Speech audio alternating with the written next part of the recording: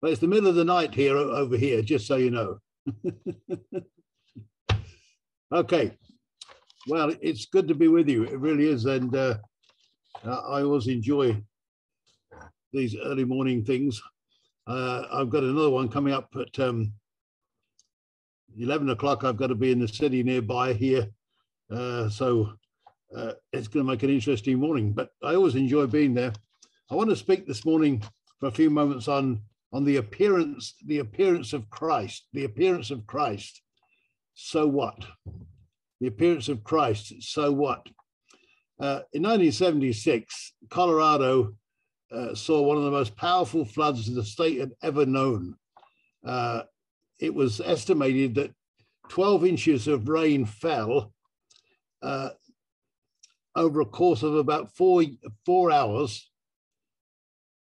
And that's what they usually get in a year.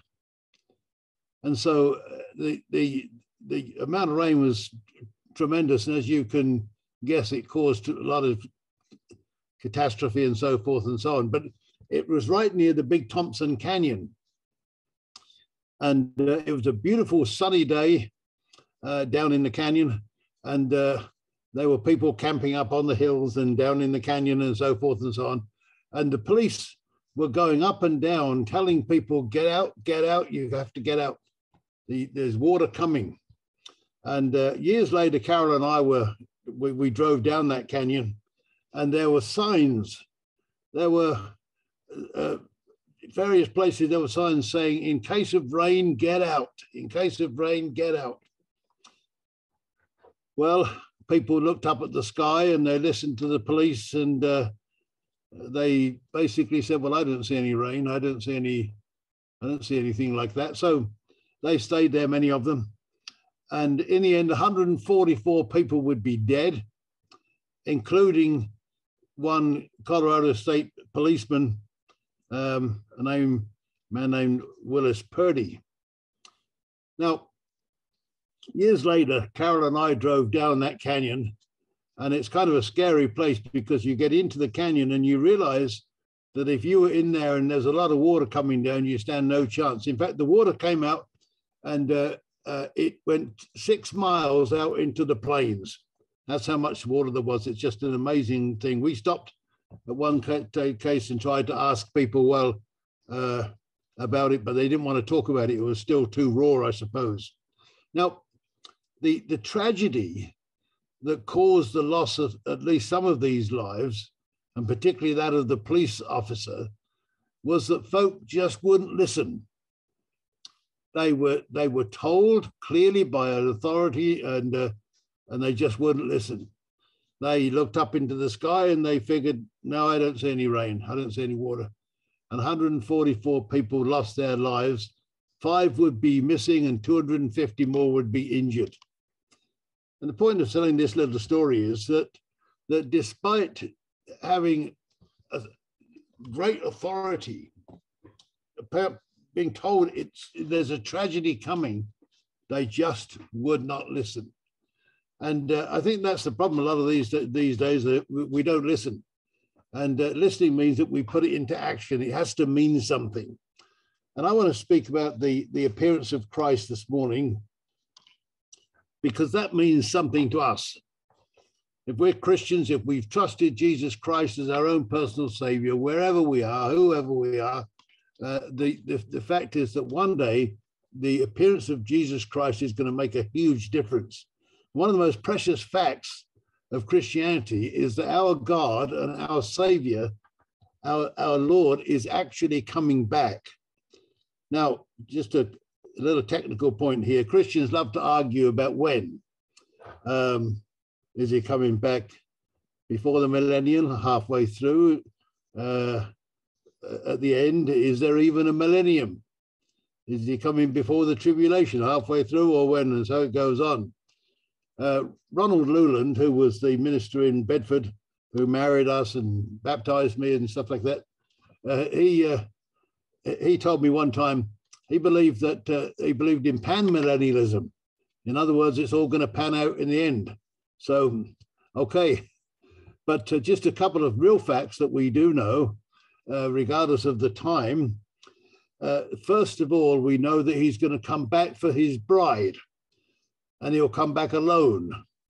He'll come to claim his bride, and the bride, of course, is the church, consisting of all believers, all who know the Lord Jesus Christ as their own personal Savior. He is going to come back. He'll come alone, and where he'll be joined by his bride in the air.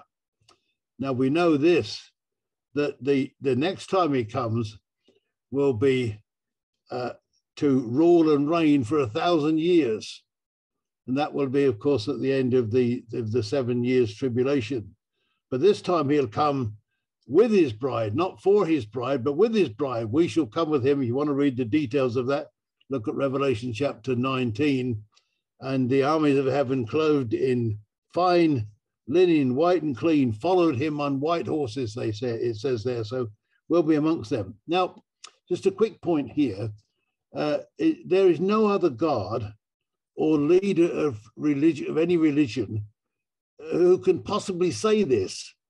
Only Jesus Christ. There's all kinds of religion, people, Mohammed, Confucius, Buddha, all of those, and a host of other ideas. Go to India, and there's literally thousands upon thousands of gods. But there's only one who's alive. There's only one who is able to save us, and that is the Lord Jesus Christ. And he's the only one who could possibly do this. Now, if you turn in your Bibles to Hebrews chapter 9, we'll get to the other text in a while, but Hebrews chapter 9, if you don't have one there, that's fine. I'll read them. It makes three statements in that one chapter. In chapter 9, verse 26, it says this, that Christ has appeared. He has appeared. Once at the end of the ages, Christ has appeared to put away sin by the sacrifice of himself. Now, Christmas is coming, and I love Christmas and all to do with that. But at Christmas time, despite the fact it's obviously not in the bleak midwinter, but despite that, he has come. And Hebrews chapter 9, verse 26 tells us clearly why he came. He came to put away sin. His express purpose was to come to this earth and to die on Calvary's cross. Some years ago, I produced a tract, which some of you may have seen. It's called The Crib and the Cross. And as you'll see, there's a picture of the nativity scene, and there's a cross laying over it. And it ties in John 3:16, for God so loved the world, he gave his only begotten son. That's Christmas. And then whoever believes on him shall not perish. That's Easter. If we trust him and we believe him, that speaks about Easter. So he has appeared once to put away sin. Now, the big question, of course, this morning is have you and I, have we actually trusted Christ as our own personal Savior? Have we allowed him to put away sin for us? He's already paid for the sins of the whole world. Everybody's sin, past, present, and future in this world has been paid for by our Lord and Savior, Jesus Christ. The question is, have we actually trusted him? So we read in 9:26 of Hebrews that he has put away sin. But now, if you look at verse 24 of that same chapter, you'll find not only has he appeared, but he now appears. Verse 24 says this, for Christ is not entered into the holy place made with hands, which are a picture or the figures of the true, but into heaven itself, now to appear in the presence of God for us. Now, the wonderful thing is this, that Christ now is in the very presence of his Father, and he appears for you and me as believers. Not in a condemnatory way, but he discusses with his Father the things to do with us. He cares about us. The God the Father, God the Holy Spirit, and God the Son are all in agreement as to us. And so we're told in 1 John chapter 2, verse 2, that he is our advocate. in heaven. He is face to face with, that's what that word with there means. He's face to face with Christ, with God our Father. And that's an awesome thought. So he has appeared to put away our sin. And if we've trusted him as our own personal savior, he's put away our sin. But he now appears in heaven for us. At this, at this very moment, he is appearing with his Father for you and for me. And because of the almighty God that he is able to advocate or be our advocate for every single one of us in every detail of our life. He knows about you. He cares about you individually. That's the kind of God we have. Now, also, it goes on in that same chapter in verse 28 to say that he shall appear. So he has appeared, he does appear, and he shall appear. Jesus Christ is coming back. And I believe that very, very soon. I don't know dates, I'm not up to that, but I do believe he's coming back very, very soon.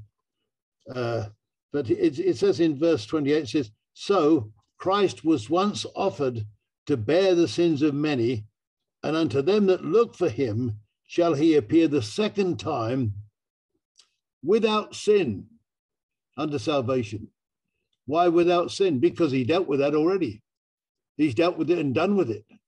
Now, all it means for us is that if we need to trust him as our own personal savior, and we'll be done with it too. Not that we won't have any problems, but when we leave this life, this old earthly body, it'll all be done. So he has appeared, he now appeared, and he shall appear. But there's another verse in 2 Timothy chapter 4, verse 8 says this. He says, it tells us that he will not only will he appear, but he will bring rewards. Henceforth there is laid up for me a crown of righteousness, which the Lord, the righteous judge, shall give me at that day, Paul says, and not to me only, but unto all them who love his appearing. Now, here's an amazing situation, amazing fact of grace, is that not only did he die for us, not only does he represent us in heaven. If you were saved 2 minutes ago, that means you. If you were saved 50 years ago, that means you. Not only has he appeared, not only does he appear, but he is coming back. And he's coming back for you and for me, for his bride. And I love that. I love that thought. But more than that, incredible grace. We who were completely lost sinners, enemies of his, is actually going to bring rewards. I mean, you think, wow, well, we didn't and couldn't do anything for salvation. We certainly didn't deserve any rewards, but that's what it says. And then it goes on even further in 1 John chapter 3 and verse 2. And it says this, beloved, now we are the sons of God, and it does not yet appear what we shall be, but we know that when he shall appear, we shall be like him, for we shall see him as he is. Now, that's an incredible thought, that not only has he appeared, not only does he appear, not only shall he appear, not only will he bring rewards with us, but we shall be like him. What does that actually mean? I think sometimes we think it means that we're going to be like wisps of smoke or something like that, or spirit, I don't know. But I tell you this, according to what I read in the Word of God, the only thing that will be missing is this old sinful flesh, the thing that's caused us all the problems and so forth and so on. Because we are going to receive a glorified body, a new body. Now, sometimes people say, well, we recognize one another. Well, of course, and I think that's an awesome, but well, how do you know? Well, I don't know. I just kind of look at indications from the scriptures. And on the Mount of Transfiguration, there's the Lord, Moses, and Elijah. Somebody recognized Moses and Elijah. I don't know how they did that, but they were recognizable individuals. There were three there, and they were recognizable. And then one day Peter got mad and he said, "Oh, I'm going fishing." And they all went fishing and they fished all night and caught nothing, which is what happens when we get in a bad mood and stuff like that. We don't actually achieve very much.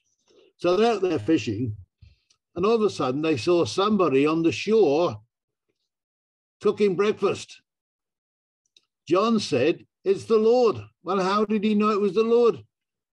Because he saw him, because he recognized him, and so forth and so on. Anyway, that's another subject that you can debate and argue about if you want. Anyway, I think that one day that we should be together, and I think I should recognize you. So that's what I think. Whether I'm right or not, I don't know. You theologians can argue that one out. But here we have an incredible, these are not hopeful things. These are facts. This is what the word of God says. Now, if that's true, if it's true that Christ has appeared, that he now appears, that he will appear, that he's going to bring rewards, and that one day, according to what I just read from the very word of God, that we're going to be like him, so what?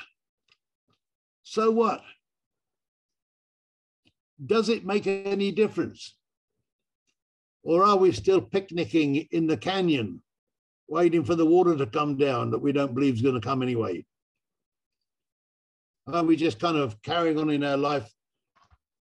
We've heard about the Lord Jesus coming. And let's face it, folks. You know, we don't know the actual time, but I mean, I don't know about over there, but over here, this world is in a mess like you wouldn't believe. We're actually on the verge of nuclear war, believe it or not. We have Kim Jong-un, who thinks he's a god, lobbing ballistic missiles that actually go over Japan. We've got Putin, who wants to bring back the old USSR, and who knows what he's going to do. They have access to nuclear weapons. And more than that is there's just the complete reversal of the things in the word. Book of Isaiah speaks of woe to those who call evil good and good evil.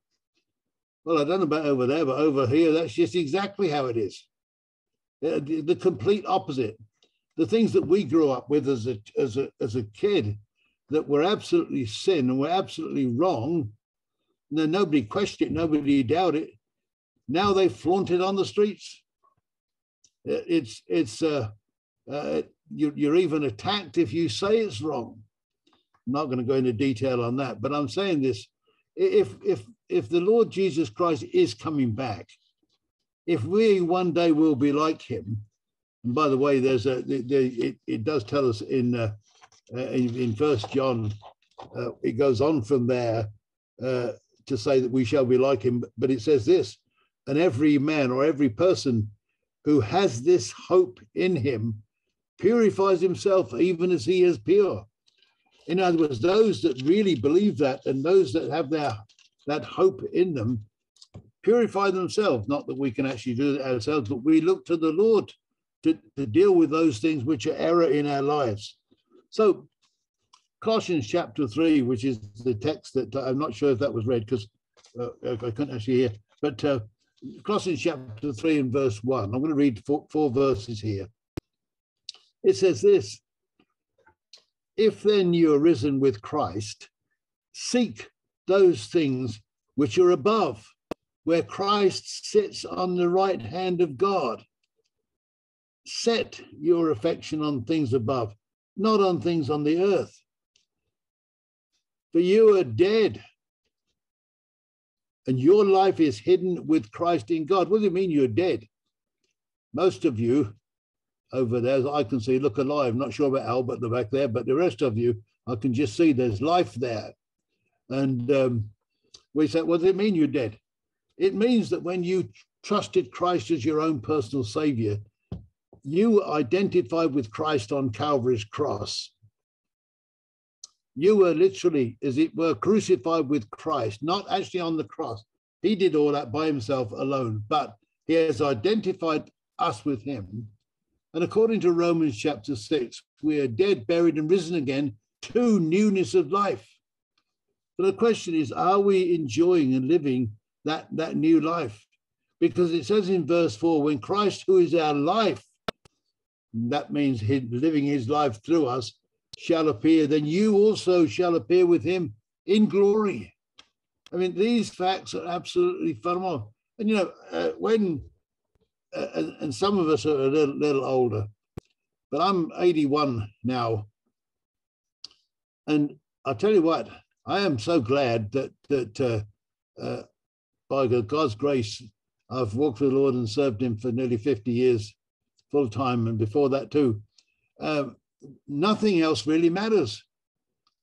It doesn't matter how much money or land or that we have.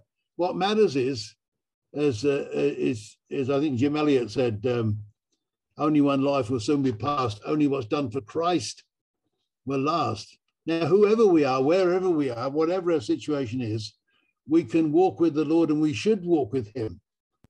So it says here in Colossians chapter 3, it says, if then you were raised with Christ, seek those things which are above, where Christ sits on the right hand of God. Now, in my King James Version, it says if. Now, there's no if in the sense that we use it these days. The actual, a better Greek translation would be a better one to look at there. One Greek translator put it this way. He said, in view of the fact, therefore, that you were raised with Christ, the things above be consistently seeking where Christ is on the right hand of God seated. Not if in the sense that we use it, but in view of the fact that you were crucified with Christ. You are in Christ. Your life is hidden with God in Christ. Yours, if you've trusted Christ as your own personal savior. That's how it is. So you were buried with him. So set your mind, verse 2 says, set your mind on things above. Verse 1 says, seek and set.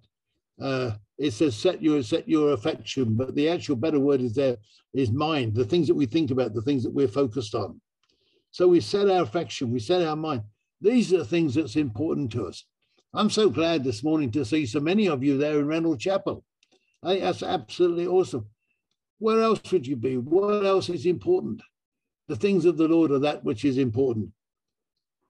So I would say, well, set your mind, the things that you're thinking of, not on things of the earth. The wealth, the honor, the pleasure, the sports. I don't know about over there, but over here, they have American football, which is played by the Americans in the United States. And they have this thing called the Super Bowl, the World Championship. The fact that it's only played by Americans is a bit odd. But people in Canada will close down the church on a Sunday evening just so they can watch an American football game played by two foreign teams. It's quite amazing. People buy new phones over. I don't know what your phones are over there, but they buy new phones, cost $1,400. It's quite amazing, and they line up for hours to get these things. And these things are okay, but they're things that we shouldn't be setting our minds on. I get quite amused about fashions. Now, I'm a long way away, and you can't get to me, okay? So what I'm going to say now, I'm too far away. I'm protected from you when I make a comment about fashion. Did you know that you can now go into a store and you can pay a lot of money for jeans that are already ripped with holes in them? Now, I don't know if you have that over there. We have that over here. Great big gaping holes, the ones that we used to. If I wore clothes like that when I was over there, my mother would have been extremely upset. So anyway, like I said, I'm protected. But it's amazing. Fashion. Somebody somewhere decides that the latest fashion should be jeans with holes in, or long skirts, short skirts, so forth and so on. And all of these things, they're just the world's seeking to find some satisfaction. But what we as believers need to do, and We need to seek those things which are above, where Christ is seated on the right hand of God. And by the way, that's where you're seated too. That's actually your position in Christ. We live on this earth in a temporary way, but we are seated with Christ in the heavenlies, not on things on the earth. Why? Because Christ died for us and our life is hidden with Christ in God. People sometimes get into discussions on eternal security. Well, am I eternally secure? Absolutely. Why? Well, because I didn't pay for my salvation in the first place. I didn't earn it and couldn't earn it. It was a free gift by grace, obtained by faith by grace. And so I'm saved that way. I could do nothing to maintain or to keep my salvation. That was already done. My life, according to this verse here, verse 3, according to this, I died in Christ, and my life is hidden with Christ in God. That's where yours is now. You know, it's interesting because I don't know how long. How are we doing? Albert, wave if I've gone over the time. He's not waving. He's waving. Oh, anyway, okay, nearly done. Nearly done. Okay. It talks about looking for his appearing. It talks about loving his appearing. But there's another verse that talks about being ashamed at his appearing. Well, how does that work? Why would be ashamed? I'll tell you what, folks, there'll be many believers who will realize at some point that Christ is coming. They'll hear the trumpet or whatever. And instead of great joy, there'll be great shame. What a tragedy that is. They'll still be saved because we're not saved by what we do, but with what he did. So when Christ is our life appears, you will appear with him in glory. Verse 5 of Colossians chapter 3 says this, therefore, put to death your members which are on the earth. And he goes on to give a list of unfortunate things. But that's what we need to do. We need to walk with the Lord and allow him to live his life through us and be a blessing. I don't know if you actually sung the hymn because I couldn't hear, but I requested that we sing a hymn, and I'm just going to close with this. I'm not going to sing it, but it says, marvelous message we bring, glorious carol we sing, wonderful words of the King. Jesus is coming again, standing before him at last, trial and trouble all past, crowns at his feet we will cast. Jesus is coming again. And the chorus, coming again, maybe morning, maybe noon, maybe evening, and maybe soon. Coming again, coming in. Oh, what a wonderful day it will be. Jesus is coming again. And listen, my dear friends, he has come. He has appeared. He does appear, and he will appear. And one day, maybe very, very soon, we shall meet him in the air, and we shall forever be with the Lord. Meanwhile, been lovely being with you. Merry Christmas, and I shall catch up with you again soon. Let's close in prayer. God and Father, we thank you so much for your word, for the confidence and the trust that we have in it. We thank you, Lord, that we can believe implicitly every word that it says. We thank you, Lord Jesus, that you did indeed appear. You did indeed come, and you did indeed die on Calvary's cross for our sin. As believers, Lord, we now thank you that you are appearing with the Father for us, Lord, all the time, daily, praying for us, as indeed we're told the Holy Spirit prays for us. We thank you for that, Lord. But, oh, Lord, we thank you that you will appear, that you are coming back again. And, Lord, we look forward to seeing you. We look forward to your appearing. We love your appearing. Lord, we pray that we may simply walk with you, set our affections, seek those things which are above and not be ashamed that is coming. We love you, Lord. We thank you for this precious time together. In Jesus' name, amen.